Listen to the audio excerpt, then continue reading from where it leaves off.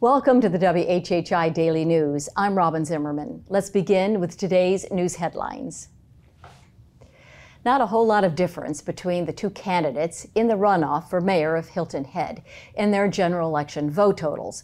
Joanne Orsachek got about 400 more votes last Tuesday, but not 50%, necessitating the runoff next Tuesday. At a League of Women Voters Forum Tuesday night, the primary difference that came out was Orsachek's pledge to be a full-time mayor, while Perry says he'll keep his job as a mortgage banker on the island, stressing that it's quality time, not the hours spent, that really matters. Now, both candidates said there needs to be a balance between supporting tourism on the island and serving permanent residents. Orsachek suggesting the island should not as aggressively promote itself nationally, while Perry wants to control the day trippers staying off island but using town services and bringing in little economic value. Now, both candidates have been invited to appear on the WHHI Daily News between now and Election Day.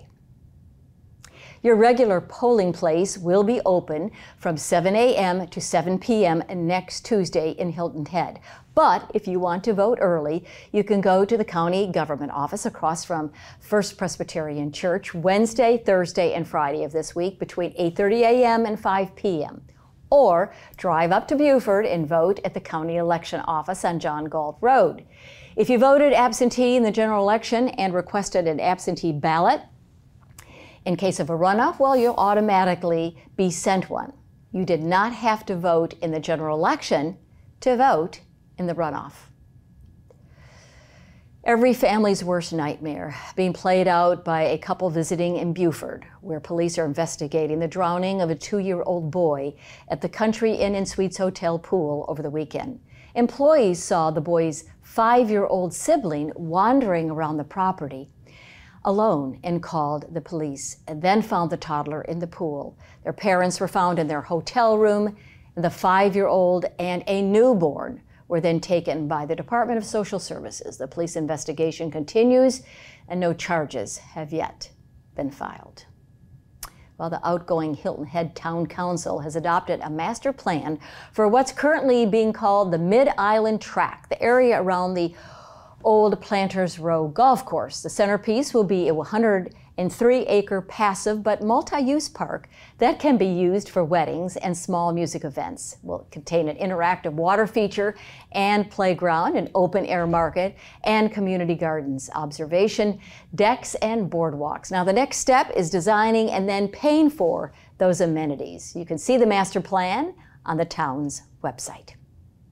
Well, for some reason, it's a natural response for kids to want to dig holes when you first visit the beach, especially if you think you might unearth a treasure like a shark's tooth. But the town of Port Royal has seen enough of adults using metal shovels to dig holes as deep as 3 feet and is working on an ordinance to limit the use of the metal shovels and the depth of the holes. Digging more than a foot deep with anything other than a plastic shovel should be banned under the new ordinance. And excavators who don't cover up their holes could be fined up to $500.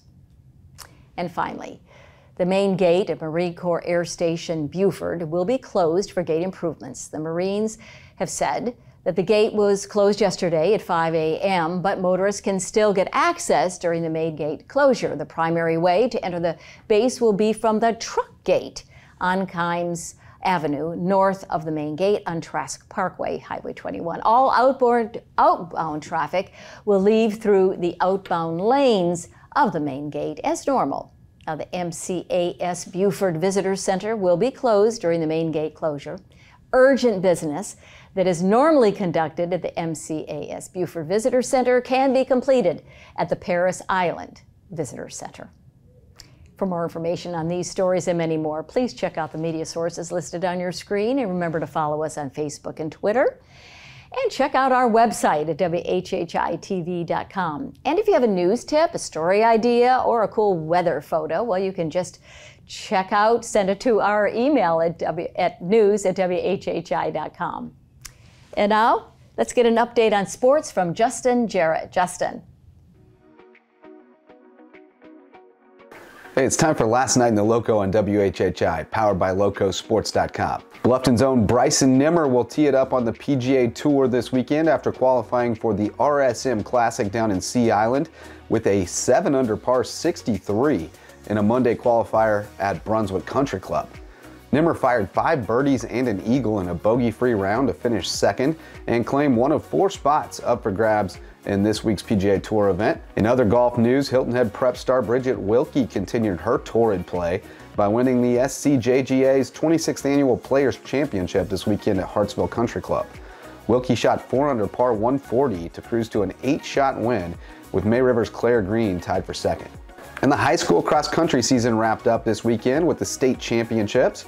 The Bluffton Bobcats led the way, with the boys finishing 3rd overall and the girls 4th in the Class 4A standings, while May River's Anya Arroyo finished 3rd in the girls' race, and Bluffton's Earlon Baker was 7th in the boys' race. Whale Branch's Jesse Richardson finished 4th in Class 1A boys, and Beaufort freshman phenom Gavin Moore placed 5th in the 3A boys race. Tomorrow we'll tell you which Loco hoop squads cracked the preseason top 10 and celebrate 3 Bluffton softball stars headed to the next level.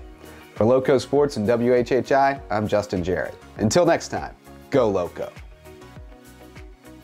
Great update, Justin. And now let's check out weather. Maria, what's going on? Thanks, Robin. Yep, so taking a look ahead, Tuesday we're going to see an increase in the temperature again. It's going to be cloudy with Hilton having a high of 68, a low of 51. Bluffton's going to have a high of 67, a low of 50, and Beaufort's going to have a high of 66 and a low of 50. The sunrise for Wednesday is going to be at 6:53 and sunset's going to be at 5:22. Taking a look at the beach tides, low tide's going to be at 9:49 a.m. and high tide's going to be at 2:34 p.m. Taking a look into the rest of the week and into the weekend, Thursday it's going to be cloudy and we are going to see a drop in temperature. Highs are going to get in the 50s and lows are going to be in the 40s. Taking a look at Friday, it's going to be sunny but chilly and the highs are going to be in the 50s again, but the lows are going to get into the 30s and 40s overnight. And then taking a look at Saturday, it's going to be sunny and the highs are going to get in the 60s, but the lows are going to stay in the 40s and 30s.